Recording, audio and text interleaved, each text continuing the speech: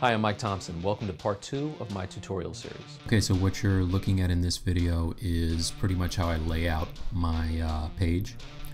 I'm in Corel Painter right now, and what I've done is taken a reference that I found of Gwen's costume, laid it out, and took a picture that I illustrated for the Spider-Man Upper Deck cards, and used that as reference to the style that I wanted. Same process on that piece. I sculpted the Superior Spider-Man in ZBrush, did the rendering and lighting and all that good stuff.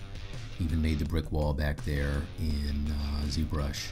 And once I put on my some colors, laid in some colors, and did some texturing, and did a key shot render with the lighting exactly how I want, I was able to get some really nice rim lighting.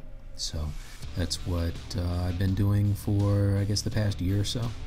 And so now what you'll see is I'm just kind of going in and painting over the Gwen.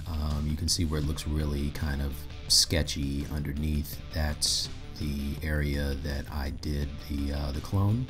So the colors are laid down and the basic shapes and everything, but not so much detail that it's all there. The other thing that I really like about this technique is that you get some really nice like happy accidents. I grew up watching Bob Ross on TV.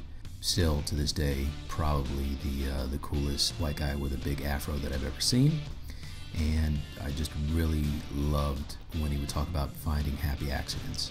And so what you're getting, and what I like to leave in my paintings a lot of times, are these areas where the canvas kind of pokes through. You can see on her shoulder and her neck. Those are all areas where the canvas is poking through. Those dark areas are coming through the white, and it looks very painterly. And I dig that a lot. So there's parts that I'll paint over, there's parts that I'll leave there, but it's all kind of to the service of coming up with something that looks hand done, that doesn't look digital. So right now I'm kind of blending the area around her goggles. I was kind of confused as to how I was going to do this part, because in the comics it looks like it just kind of blends out those pink areas of her goggles, so it doesn't look kind of like Peter Parker's plastic goggles or whatever. So I don't know, I just wanted to have that look.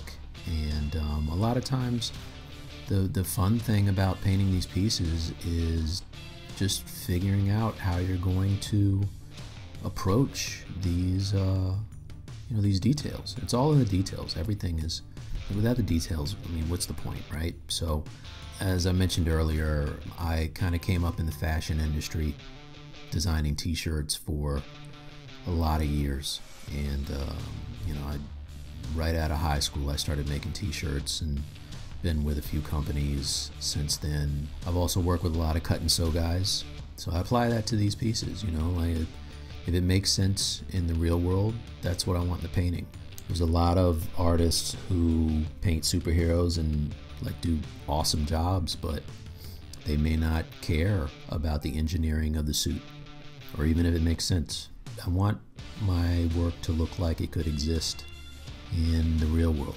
And I think that's what's so cool about a lot of these Marvel movies, is that they really take the time to make the costumes make sense.